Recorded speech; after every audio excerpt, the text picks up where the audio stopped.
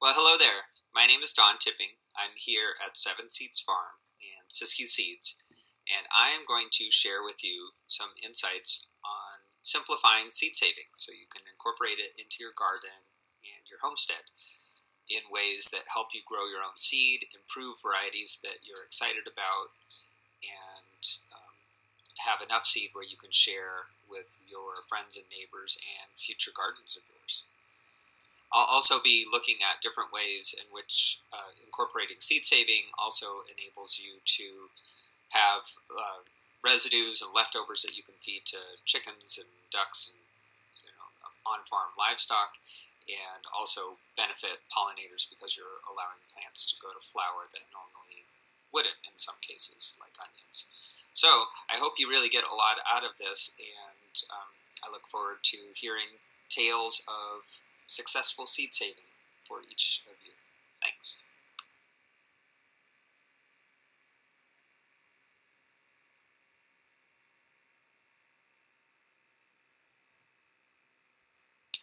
Saving seeds has been one of the foundations of agriculture and of human civilization. And in some ways, we can even say that saving seeds was a turning point in human civilization where we went from hunter-gatherers into farmers and gardeners and horticulturalists.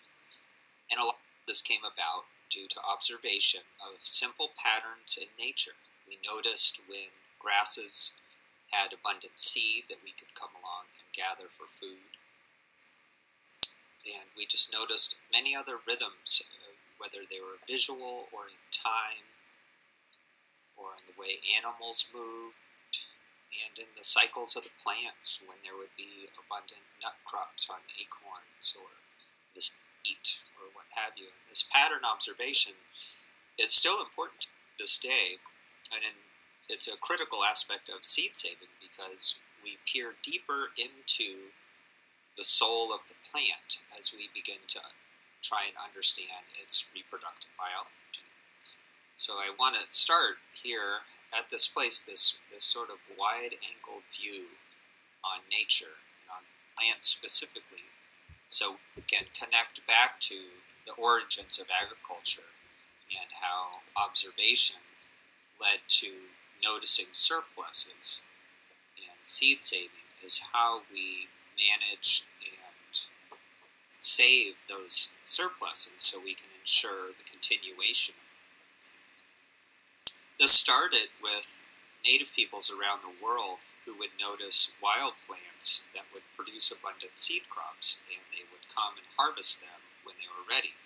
And this image is a Pomo woman of the Northern California coast harvesting tarweed seed. In that instance, they'd actually use fire, but you can see how they have a special basket and a beater, a woven beater for getting the seeds in that basket for a high-protein food. Well, this really isn't very different than grain, and it's something that for each of us goes back, way back in our ancestry, is the simple saving of seeds for planting later or to eat as a food.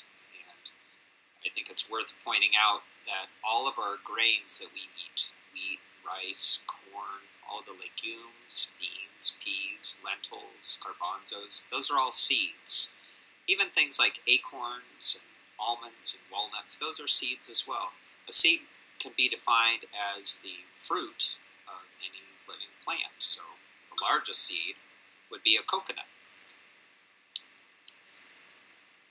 And obviously there's some very, very small seeds. In my experience, some of the smallest ones have been tobacco, feverfew, things like that. Some of them are like dust. And over time, because this has been happening all over the world, we have this incredible diversity at our fingertips. And this picture of the tomatoes just is a little snapshot into that. And some of this is visual, but it's also the adaptation to different climates and rainfall patterns and all of that. One estimation of rice varieties available before the Green Revolution in India came in at over 30,000 varieties, which is just simply astounding. Now there's about 8 varieties cultivated throughout most of India, and we're in that pendulum swing place in human history where we're trying to bring biodiversity back and recognizing there are a lot of benefits from agrobiodiversity. And if this is a topic that is of interest to you, I encourage you to explore the work of Nikolai Vavilov, who started the world's first seed bank in Russia in the late 1800s and traveled all over the world gathering seeds of useful plants. And many of us are the beneficiaries of the work of people like this. And maybe part of your calling is to participate in that yourself through saving your own seeds or being part of a seed library or local seed initiatives. A really important part of seed saving is to understand where you are. So for me, this is where I am from the air. This is a picture of my farm about 15 years ago. And we are in the Pacific Northwest in a forested area. So it's really important to figure out your location. I think that plants adapt based by latitude. So we're at 42 degrees north latitude. So anywhere on the earth at 42 degrees north or south latitude is pretty much the same sunlight patterns from winter through spring, summer, fall, and back around. And likewise, let's say you're at 20 degrees latitude within the tropics, it's going to be similar anywhere else in the tropics. So just the way the sun moves across the land is a really important aspect to understand because that's how plants experience. So again, that understanding your bioregional location. This is Seven Seeds Farm is actually named after this this meadow on this mountain in the shape of a 7. And we bring a lot of people here to our farm, and I try and explain that don't always listen to why I do it or how exactly I do it, but look for the deeper patterns at work that can be more applicable to your garden and your life. And then you have something you can really work with because there are so much site-specific things pertaining to growing plants, whether it's the soil, your rainfall, how much sun you get, do you have shade, what type of pollinators or pests are prevalent, and so forth. So you got to get to know your ground. So within that, commercially speaking, there are these significant seed-growing regions, and over time people have found that certain plants produce seed best in certain locations. This isn't to say that if you are not in one of these areas that I've identified here that you cannot save your own seed. You're just going to perhaps have some more challenges that you wouldn't have if you were, for instance, in the West, where we have these dry summers that make seed saving a lot easier than if you're getting summer rain. Nonetheless, there are a lot of people that save seed where it does rain in the summer. In fact, over there in Virginia, there's the Seed Saver, Southern Exposure Seed Exchange, and they managed to produce seed of a lot of things. But I'll just go through this really quickly. The Central Valley of California, the Willamette Valley of Oregon, and the Skagit Valley of Washington are some of the most significant seed-growing regions in the entire world. So a lot of our vegetable seed is produced in those areas, and the seeds that are sold in many of the catalogs that you use and may know and love are not grown where those companies are based. For instance, there's a number of seed companies in New England, but very little of that seed is grown there because it's not actually a very good place to grow seed on scale. Growing in your garden is one thing. You could be totally satisfied with a quarter to half the yield that you might get in a better area. Likewise, where we're at in southwestern Oregon, we are not in a good location for growing crops that want a cool summer. So there's those cool, humid areas and crops like cabbage and cauliflower and spinach, the chenopod's like spinach and Swiss chard do really well there. In the hot, humid states, any of the fruiting crops do really well. Where you get rain in the summer, if you want the crops to be dry for harvesting, you're going to be challenged by that. So here's another important distinction that we get into with seed saving and knowing your plant. that you are going to be saving seed from. They're basically, you can kind of draw a line down the middle, and certain vegetables are what we call wet-seeded crops, and other ones are dry-seeded crops. So among the wet-seeded crops are all the fruits you can see on this list: tomatoes, peppers, eggplant, melons, cucumbers, squash, gourd. All of those, you're extracting the seed from a fleshy fruit. So it doesn't really matter if it's raining. And then the way you process those seeds is a fermentation process. And in that, you're basically rotting away the flesh that you don't need and using water to separate the seed from the pulp.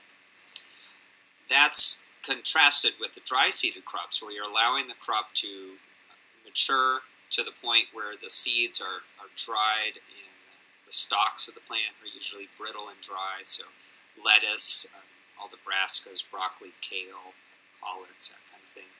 Onions and leek, corn, carrots, cilantro, that include their relatives of celery, parsley, all your legumes, beans, and peas, and chinna pods, beets, chard, and spinach. Those are all dry-seeded crops. You're harvesting the seed when they're dry in the field. Then another important distinction to learn about is, how is the plant pollinated?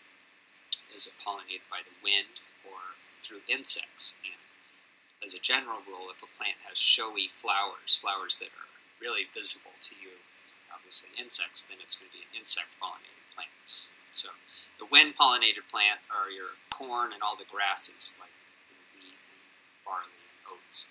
And then the chinna pods, spinach, beets, and chard. And most of the vegetables that we use are insect-pollinated. Cucurbits, which is all your cucumbers and squash and melons. Brassicas, the Apiaceae family, which is celery and carrots, parsnips, and so forth. All the aster family members, lettuce, eggplant, the Laminaceae, basil, and alliums. And yet another distinction, and this is all just from that, backing up to where I was talking about pattern observation. These are simple patterns that you can observe, and it just helps you to get to know the plant a little better so you can save seed successfully from it. There are plants that require 2 seasons to produce seed versus those that are annuals. So biennials are a little trickier. If you're new to this, I would suggest getting into doing the annuals first, because they'll produce seed in 1 season, and often a fraction of that season, whereas the biennials, you have to overwinter the plant either in the ground or in storage somehow, and then go from there. So you can read through the list there and see who falls into each of those categories.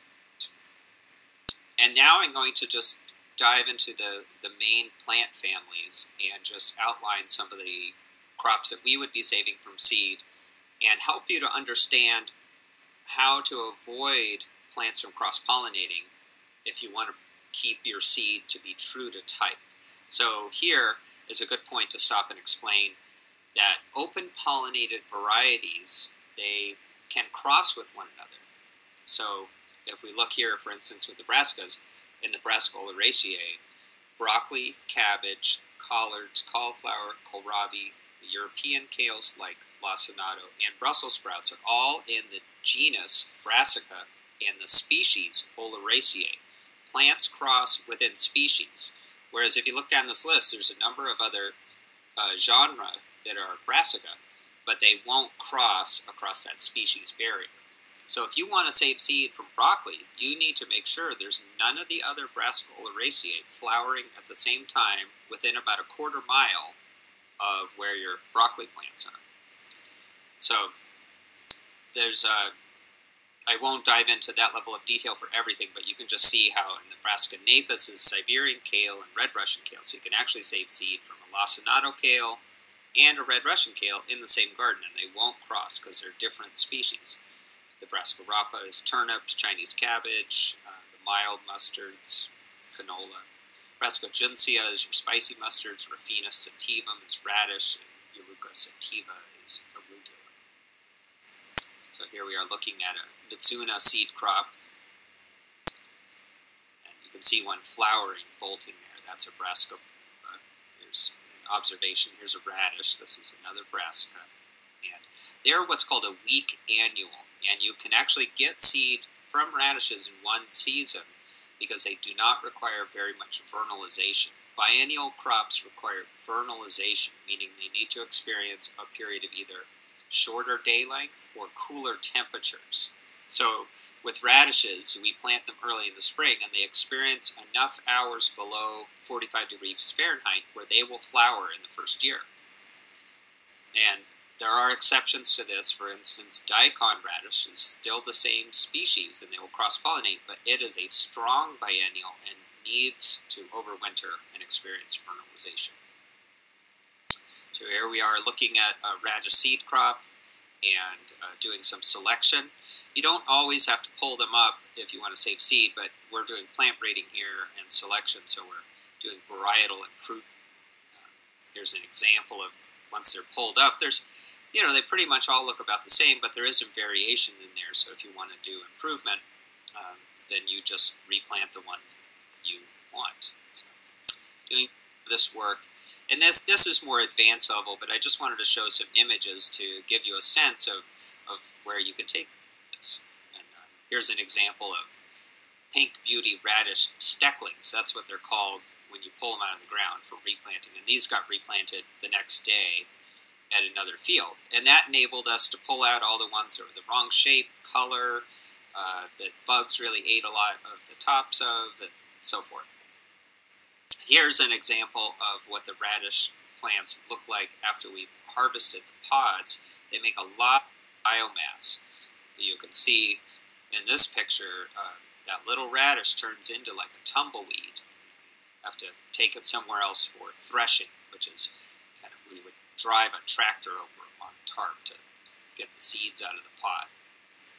Another brassica is kale, and kale is experiencing a major renaissance now with a lot of people including it in their cuisine, and that's great. So this is another part of seed saving, is a variety trial. You can see in this picture we have numerous different varieties of kale that we are growing to learn about the differences between the different varieties and to see if we can do improvement.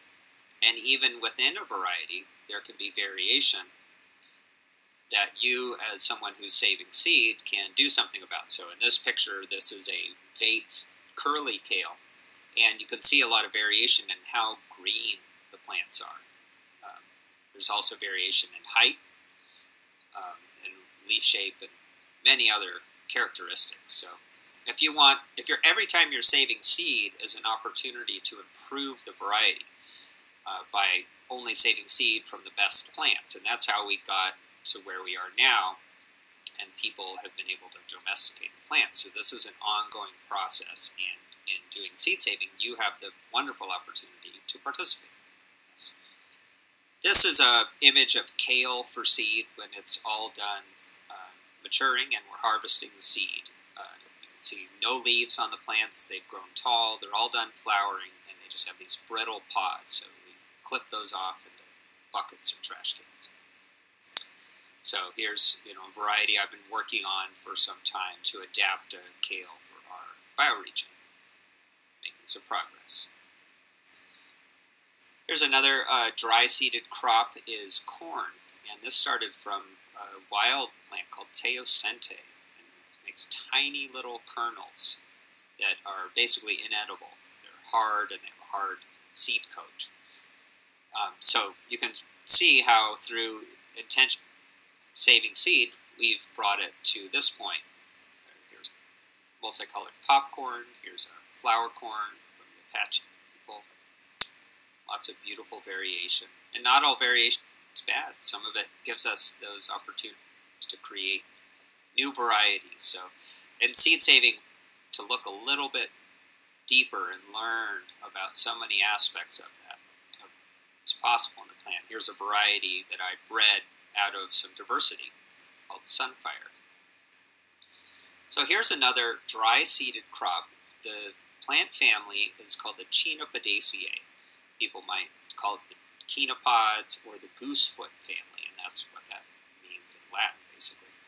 And in this family, we have a number of crops that are important to us. Beta vulgaris is both beets and Swiss chard. Spinaca oleracea is spinach. Chenopodium quinoa is quinoa, a grain that many of you might be familiar with. And Atriplex hortensis, it's a wonderful Latin name, is auroch, which is a green that you can eat. It's also used in the floral trade in seed pods. All of these are wind pollinated and can be grown as biennials or annuals. Here's an image of some Swiss chard. Swiss chard, we'll let it grow over the late summer and fall, overwinter it, and then here's an example of some breeding work the next spring, identifying what we're going to save seed from, and looking for the kind of characteristics that we want to see. And this is a multicolored strain that we maintain. And when it flowers, it makes these stalks with seeds that are not in a pod but cling to the stem. So all the members of this family exhibit this trait. Spinach, the seeds aren't in a pod, they're sort of stuck to the stalk.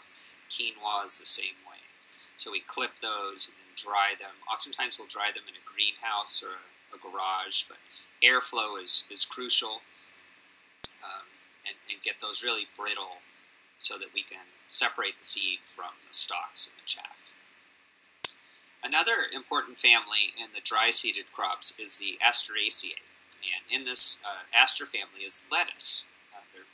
The aster family is actually the largest plant family in North America, so there's many plants in that family. However, in terms of the vegetables that we might be familiar with, it includes chicory, radicchio, endive, sunflowers, and by extension that would be sunchoke as well, Jerusalem artichoke, burdock, and artichoke and cardoon, which actually will cross with one another. And many of the flowers that you grow in your garden, calendula, marigold, and zinnia, these are all in the aster family. Some of the asters, like lettuce, are self-pollinated, but many of them are more promiscuous, meaning they will cross-pollinate more readily. So you need to keep them isolated. For instance, if you want to grow a sunflower or a zinnia for seed in your garden, and you want it to breed true to type, then you need to make sure that it's grown in isolation from other plants of that species. In terms of the distance that you need, there are rules, and there's a lot of that information available online, but what I'd like to share with you is, again, learning your site. We have a 40-acre farm here with 3 fields separated by forest and a creek, and I've found that I can maintain those different fields as different isolations. So normally with a sunflower you might need a quarter to a half mile of isolation, but I found, based on the wind patterns that are predominant here and these forested strips between my fields, that I can actually grow seed of multiple varieties. So I encourage you to play around, check it out, and if something crosses up a little bit, it's no harm done, really. You're just getting something new that maybe hasn't happened in nature before. Here's lettuce, growing it for seed. You basically just let it keep growing, and it'll bolt and mature. When it's done flowering, the seeds will be there. Here's a little trial that we did to learn more about the varieties of lettuce that are there. We grew lettuce for other seed companies for many years, so we'd let all this go to seed. And when we'd have that, we'd look out for these, what you call the rogues, the plants that were off-types. And how they got in there, who knows, but our goal to keep the variety true to type is to take them out. So here's one of my kids when they're much littler helping with that important plant breeding effort. Another dry-seeded crop, this is actually an Apiaceae, is parsley. This just gives you an idea of some of the scale that you can do this on. These were 1,000-foot beds, and we let these go to seed. This was at a neighboring farmer's farm. There's peppers. These are a wet-seeded crop, but they're an annual seed producer. Peppers are generally what are known as pollinated. And but if a hot pepper crosses with a sweet pepper, it can be really unfortunate. So we keep our hot pepper seed crops separate from our sweet pepper seed crops. a little bit of hot crossing into another hot pepper is not that big a deal. Likewise, a little bit of sweet crossing into a sweet, but you're getting bell peppers that are spicy. Nobody wants that, I don't think. This is parsnips. They're in the Apiaceae plant family. Here we are digging up for replanting. And then we replant these roots. These were probably dug up in February, but grown the previous season. And then you can see that tall, kind of yellow-colored hedge there. That's parsnips gone to seed. They grow to be these huge plants. So the alliums or the Alliaceae, includes the onions, the leeks, garlic, bunching onions, and shallots. So these are generally biennials. So when you're growing it as a seed crop, you grow onion bulbs, like so, and you get to this point, you select them and say, okay, that's what I want. And then we actually put them back in the ground. So this is a whole bunch of bulbs put back in the ground, and this is in the spring, and they've been allowed to grow a little bit, and they'll keep growing and then flower and then make seed in that year. Here we are planting out bunching onions after we've selected them as a seed crop for the next growing cycle. Here's what onions look like as they're just starting to flower. You can see those immature flower buds that John Navazio is pointing out there. And here they are at maturity, and they make these funny pom-poms. And then the seed is this black seed, and this is just showing one of the seed cleaning steps. We actually submerge the chaff in water to separate the seeds. So another important plant family, very important one, in fact, is the Cucurbitaceae. This includes all the vine crops like your summer squashes, your winter squash, melons, and watermelons, and cucumbers. So you can see this is where you really got to learn your genus and species, because there's some surprises here. The Cucurbita, once again, is the genus. Pepo is the species. Within that species, all of these varieties will cross. So all your summer squash, zucchini, acorn squash, delicatas, pumpkins, and ornamental gourds will all cross-pollinate with one another. And to make matters worse, in terms of trying to really make seed saving easy with the cucurbits, they have very showy flowers that bugs, pollinators love to visit. So to grow pumpkins out for seed, you need to make sure there's no zucchini or delicata or crooknecks growing within a quarter mile. And one way you can get around this is hand pollination, and the next slide will show an image of that. But here's one where it will get a little easier for you. Cucurbita maxima is a different species. They will not cross-pollinate with the pepo species. So that includes your buttercups, kabocha, the Hubbards, some of the giant pumpkins like the Dill's Atlantic Giant and red curry types. So you can grow a zucchini for seed in your garden, a buttercup squash, and you can see the next species down is the Cucurbita machata, and that's your butternut squash. So you can grow one member from each of those in your garden, and they won't cross, and you can save seed from each of them. So garden planning takes on a whole new meaning when you want to save seed. And here's another little kind of sneaky one is Armenian cucumber. You'll see that's listed down under Cucumis milo. That will cross-pollinate with cantaloupes and muskmelons and honeydew. It's actually an immature melon. So you could grow a cantaloupe and a normal cucumber, Cucumis sativus, in the same garden, and they will not cross. But you could not grow a normal cucumber, like a sweet market more, with an Armenian cucumber. They won't cross, but you can't. You got to observe these species lines. It's basically what. So here we are. We're doing a hand pollination project on this winter squash to improve it. So squash and the whole cucurbit family is interesting in that it has male flowers and female flowers on the same plant. So they're what are called imperfect flowers. So what is shown here is a male flower has been broken off and is being used to pollinate a female that was taped shut the day before, so no other pollen got in there.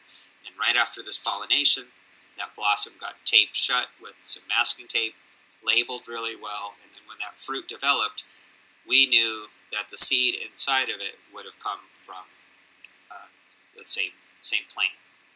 So the beauty of doing this is you can make something with squash blossoms in your kitchen later too. And so this is that project we're working on with that hand pollination. This is called Sun Dream winter squash, and we are stabilizing what started off as a hybrid to grow an open pollinated variety. And as an aside, another aspect of doing plant breeding is these orange winter squash. We then stored them over the winter, and we only saved seed from the ones that held up well in storage. So we're selecting for storage quality in addition to other traits.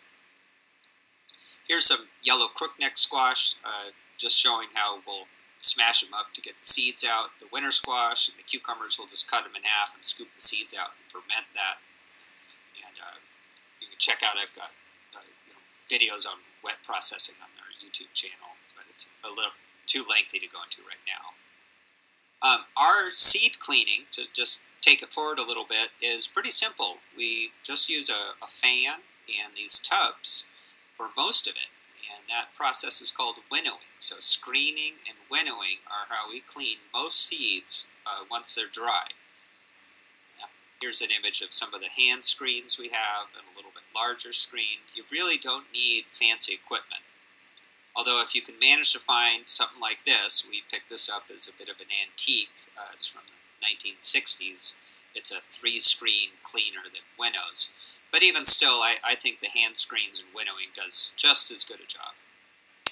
Here's an image of the wet processing there, where we've fermented tomatoes in these buckets, and we're pouring off the slop. And you keep adding more water, and the seed settles to the bottom, and the pulp floats, and eventually you'll wind up with just water. You repeat that process, and you wind up with water and seeds.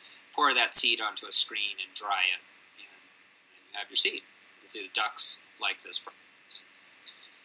And here is a machine that does the same thing, basically, because we used to do a lot of this. And one of the beauties of doing seed saving is that you have this byproduct. In the wheelbarrow, you can see tomato pulp and pepper pulp, and we'll bring that to our chickens, and they think it's pretty neat.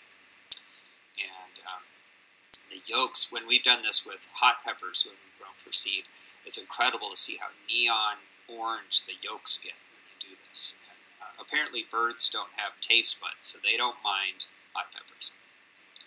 Here's cucumbers for seed. When we eat a cucumber, they are an immature stage of their development. When you let them mature, which you have to do for seed, similar to eggplant, we eat eggplant when it's immature. So these are what would normally be a green market more cucumber, and they've sat out in the field and ballooned up to these big things, and we'll cut those open and scoop out the seeds and ferment it and separate it that way. Here's just a couple different glimpses of seed saving. On the one side of the image you can see the brilliant yellow canary, yellow zinnia maturing for seed, and then on the other side is lettuce for seed. And you can see how it doesn't look like heads of lettuce at all, but it's flowered, and that white fluff is kind of like dandelion fluff because they're actually related.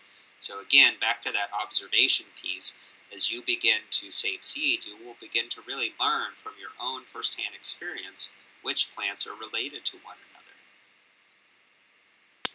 And here's doing some selection on sweet corn. When you grow sweet corn for seed, you have to let it mature all the way in the field and let it dry down, and the kernels get all wrinkled up. If you were to try and harvest a fresh ear in the milk stage, it would not, the seed wouldn't be mature enough. And once again, participating in the cycle of life in this way is really one of the most miraculous things I've experienced. I feel really grateful to be doing this work, and I am really hopeful that you find a way in your life to include seed saving in a meaningful way. And the beauty of what I see with this, and I was kind of chuckling to myself as I thought about it, is we sell seeds through a small seed company called Siskiyou Seeds that's based from our home farm here, our family farm. And we've been doing that for a lot of years.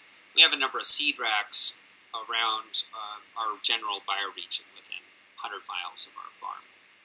And as I was setting up one of those seed racks, it was in a natural food store, it sort of hit me like, wow, if they were to really figure out what I'm doing here, they probably wouldn't let me do it, because they've let me bring in my own homemade wooden seed racks, put seeds on there of many of the crops that they sell for food in that store, that their very business depends on them selling to stay in business. And here I'm allowed to sell, they not only allow me, they pay me to do it, seeds of food, so people can go grow their own food, and if they learn how to save seed, then they can even cut me out of the picture, and then they won't need to come back to this store. And the more I think about the way gardening fits into my life, is clean air and clean water and clean food, I think, are the three most important elements of health. And through doing seed saving, you're closing one more loop in that cycle, and feeling more empowered too. And then another cool feedback loop that I see, and I think this image really depicts as well, is, a lot of us, I think, of those things I listed, clean air, clean water, and clean food, we also need beauty and we need love. And when you're saving your own seeds, you get to interact with the life forms that you're saving seeds from, these plants, and you get to decide, like, oh, I really like this shade of pink in these cosmos, or I want my cucumbers to be shaped like this, or maybe if I taste a fruit from this cucumber plant and it's bitter, and I pull out that plant or don't save seeds from that plant, whereas the one next to it, every fruit is sweet and I only save seed from that, I can help this variety evolve to the point where it's going to be a sweet-fruited strain more and more. And that agency that we gain through doing seed saving is not to be underestimated. And I'm sorry if you're a little dizzy from all of the technical terms and the Latin names and all the peculiarities, but figure out one crop that you want to save seed from. Take an easy one, like lettuce. Lettuce, it's self-pollinated. You could save seed from one plant, and you would be successful. And that one plant can make up to an ounce of lettuce seed. And there's almost 30,000 seeds in an ounce of lettuce seed from one plant. And that factor of multiplication is just miraculous. And gardening is a miracle in and of itself when you amidst all of the challenges of the weather and the pests and gophers and our own neglect and that kind of stuff. But then you take it to a whole other order of magnitude with seed saving, and that's just amazing to me. And I'm really excited to see more and more people get involved in that. And again, just start simple and you'll harvest small mistakes. There's the saying goes, start small, harvest small mistakes. You start big and say, I'm going to save the seed from everything in my garden, and you're going to wind up with a bunch of really crossed up, cross-pollinated things that won't really be all that useful. Because think about like a pumpkin and a zucchini crossing. You don't necessarily get the best of both worlds. You kind of get something that isn't very good at being a pumpkin or very good at being a zucchini. So that's why that role of the gardener, the horticulturalist, is really important, and I think shows up in a really significant way with seed saving, because we are intervening in a working with nature fashion. You have to work with nature in order to have seed saving be successful, because you rely on reproductive biology and oftentimes pollinators. Needless to say, the life cycle of the plant, being able to take it to mature seed. There's just no shortcuts. And in doing so, we're helping influence the kind of reality we're going to have in the future. And I know I'm a father, and that's something that's of deep importance to me, is to help create a world that is going to be better than when I found it.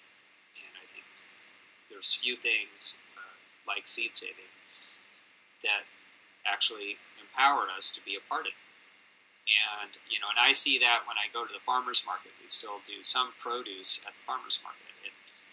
And I see people getting their food there, and they're attracted to the color and the beauty and the aroma. And oftentimes it's the moms that are there at the market with their kids, and they're deciding what's going to wind up on the plate. And so I want to encourage each of you to figure out one plant that you're going to save for seed, like lettuce or basil. Pick something easy. If you need a resource beyond this this little talk here, I would steer you to a book called Seed to Seed by Suzanne Ashworth, and it covers all those basics, because you'll really want that as a reference book until you memorize all these things, which eventually, if you stick with this, you will. To leave you with just a couple resources, we do have a seed company. We sell seed called Siskiyou Seeds.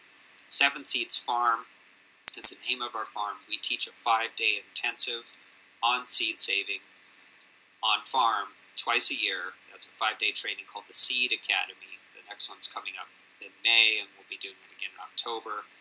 The Organic Seed Alliance, their website is there. Seed Alliance has excellent resources on kind of taking all this to the next level if you want to try and earn a living growing seeds and do plant breeding.